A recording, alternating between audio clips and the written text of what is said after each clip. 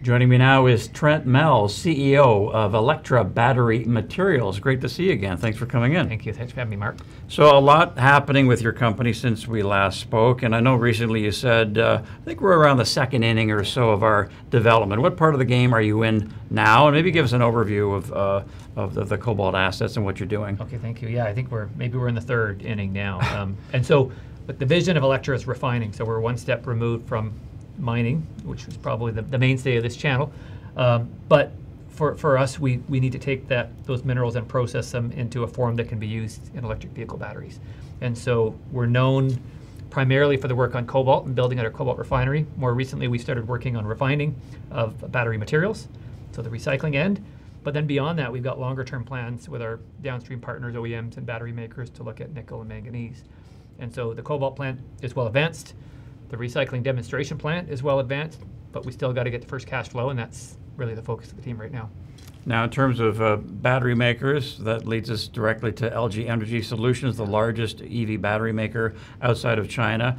You extended your deal 3 to 5 years. You're going to deliver more product over the course of that. So can you flesh out the details there and also the significance to Electra? Yeah, and you said it, Mark, the biggest battery maker outside of China. And of note, if you look at LG and how they're investing ex-Asia, they're building a battery plant in Poland, 1 in Europe for all of Europe. They're building 7 in North America. And so you can see where their priority is. And so as the only prospective cobalt refiner on the continent, we'll be producing soon enough, they're trying to lock down their supply chain. And there's a lot that has to happen, right? We get all the attention on the battery plants that are being built and the assembly plants, but you still need above stream from that. You need to go upstream to cathode and then precursor, and then this refinery. And so as they put the pieces together, they kind of wanted to get their foot on this supply because it shores up their needs across North America. So they've been a fabulous partner. I can't say enough about them, and I see more things we can do with them in the future. And you've said, I believe the number is that accounts for about 60% of your future production, and that you're also in talks with at least one other so-called household name in the sector. Do you want to break any news for us right now? Sure. Well, in fact, LG will take up to 80% now. 80%, okay. And so, yeah, 60% was the initial deal. We've extended that to 80% in 5 years instead of 60% in 3 years. So again, they're kind of doubling down on their commitment. And I will say it's created a little bit of competition for the remaining 20%. We've got 2 OEMs in particular that we're close to. But my view, why give away the supply without an investment? So I think we can afford to be patient thanks to the relationship we've got with LG. Interesting.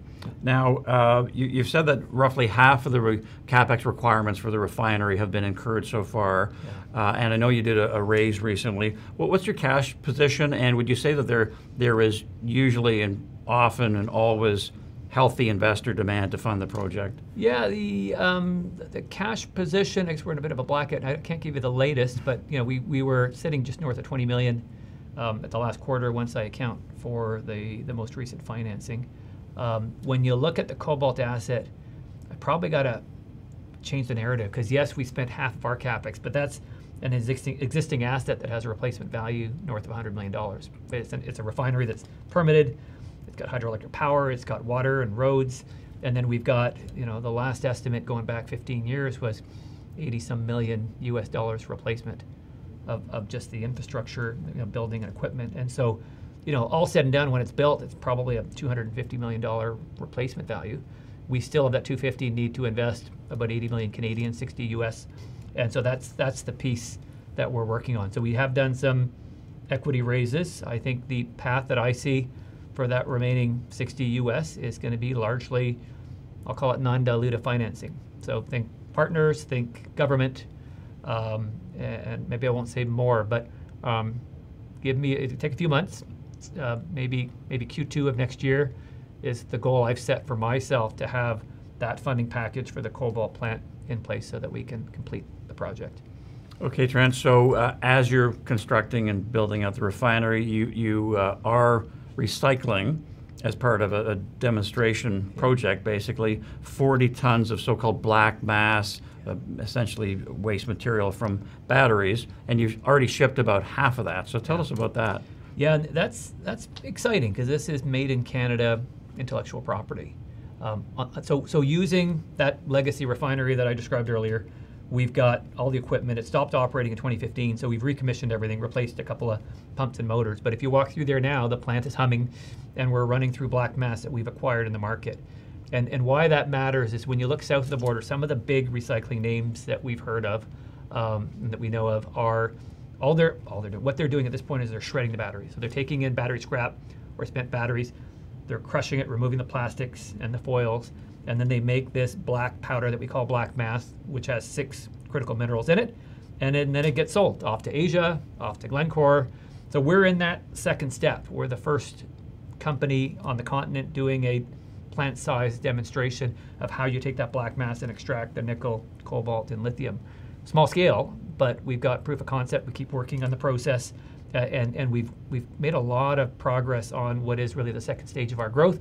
It could become the first stage because we're already producing. There's a view that maybe we commercialize that on a small scale before we complete the cobalt plant, but I'd say stay tuned. There's a bit of a technology and funding race to see which one will actually get across the line first. So as part of this trial, you're enhancing your process. And what can you tell us about the improvements you've seen in recovery rates and metal content and impurity levels? Yeah, that's been the beauty of running this demo plant for 9 months. It's one thing to do it in a lab, which we did, which we all do, right? You do these pilot size.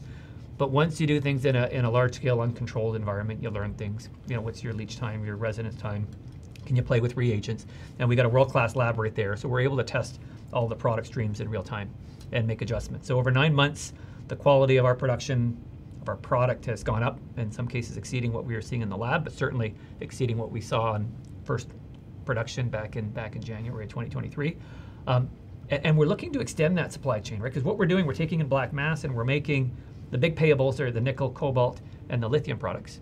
But I think we can further beneficiate them because we're not yet at a point where they're of a battery grade quality. And so we've got a couple of partners that we're talking to extend that part of the value chain, which is not yet in the public domain. And then on the front end, this is known, we're working with an indigenous group called Three Fires to capture that battery shredding piece so that we're not buying black mass, we're actually getting the battery scrap from the cell makers. We're making our own black mass and feeding it to the refinery. And so in addition to perfecting the box that we're working in, if we can extend that value chain, the margins just get that much better.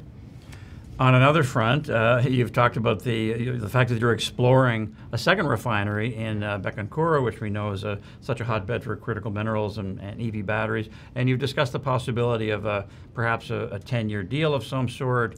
Also, the fact that governments could cover a lot of the capex, and that production may happen sometime in 26. So can you take us through that? Yeah, so the opportunity in Bécancour, Quebec is that we've got 3 world-class companies building cathode manufacturing facilities. You've got GM working with POSCO, their Korean partner. You've got BASF, and more recently Ford announced with their Korean partner EcoPro that they'd be building their own CAM plant. We know that Vale is there building a nickel plant to support the activities in the Bécancour area, which is just north of Montreal. And I got a call from a government official a year and a half ago, and they said, look, we need a Cobalt Refinery here. We've got a foreign company that would do it. We'd rather it be Canadian.